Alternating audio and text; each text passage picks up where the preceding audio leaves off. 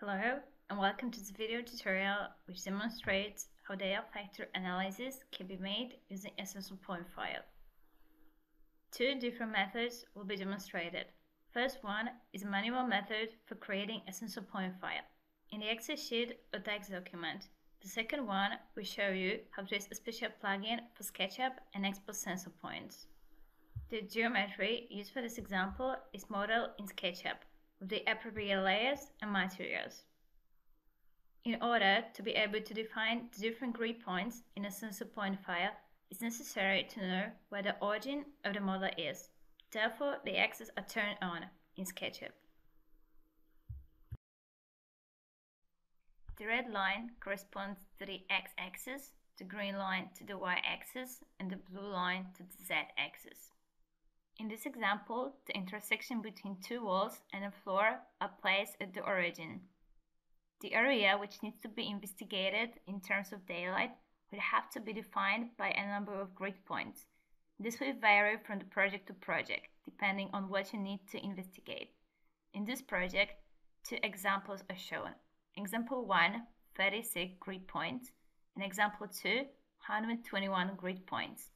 We'll continue with example 2. Each of the 121 grid points must be defined by its coordinates related to the x, y, and z axis. In this example, the distance between each point is 0.5 meters in the x direction and 0.5 meters in the y direction, and all points are situated 0.85 meters in the z direction, corresponding to the standard table height. 3 examples of coordinates corresponding to 3 grid points are shown. To be able to import the grid points in Velux Data Visualizer, we need to produce a CSV file where the 121 points are defined by its x, y, and z coordinates in the first 3 columns.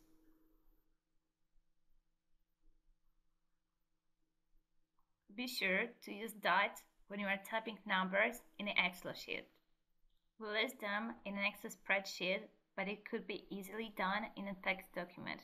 It's up to you. Each point is further defined by its vector coordinates, and they are listed in the next 3 columns. Next 3 numbers, 00 and 1, meaning an upward direction along the z-axis. To verify your sensor point file, open it with Notepad. Make sure all numbers are separated with a single space or semicolon. When all grid points are defined in an Excel sheet, save it as a CSV file in a folder where your Data Visualizer file is saved. Now, the second method will be demonstrated using SU2DS, which is a SketchUp plugin that's been developed to facilitate the analysis of SketchUp geometry using Daisy. It can be downloaded for free. Please check the link in the description. So let's start with create a new layer called Workplane. Create a workplane situated 85 cm above the ground. The offset from the wall is in this case 50 cm. Next, go to the Plugins tab, choose SU2DS, and then create System Point Mesh. Point Mesh options will pop up immediately. Now I have to define the name of the layer assigned to the workplane and space it between points. In this case, you can create very detailed sensor points, so let's set it to 0.1. Press OK and your new sensor point mesh should appear on previously defined workplane. To export sensor points, again, go to the Plugins tab, then SU2DS, but this time choose Export Daisy header file. Now you have to define project directory, name and where the file in the WEA format. You can find the link to the WEA file in the description. Choose the WEA file, open and press OK. Now, export is completed. Exported files you can find in the same folder where your SketchUp file is saved.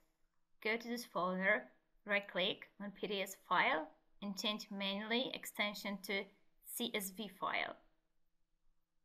Make sure CSV file is in the same folder where Data Visualizer file is saved. Check if your visualizer file is saved before you go to the next step.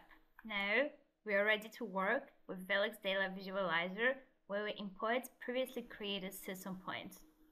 To verify if your file is valid and correctly loaded, check information on the Clear Sensor tab. If it shows number of points, you are ready for calculations.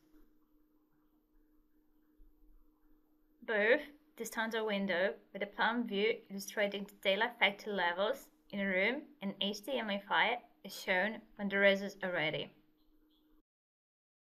The file documents the daylight factor results for each specific grid point.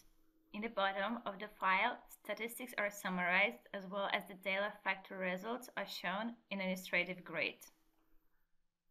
The HTML file is saved in the same folder as the daylight visualizer file. For more information about the Velux Daylight Visualizer tool and to download your free version, go to the fees.velux.com. Thank you for watching.